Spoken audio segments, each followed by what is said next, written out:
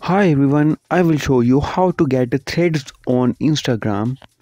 First of all, open your Instagram app and go to your profile.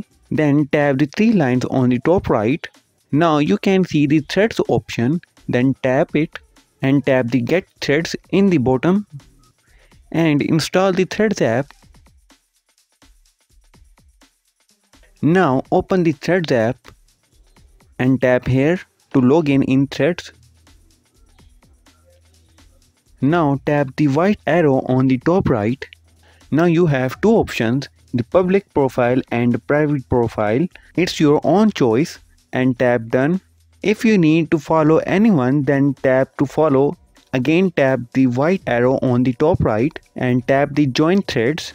Now you get the threads on Instagram.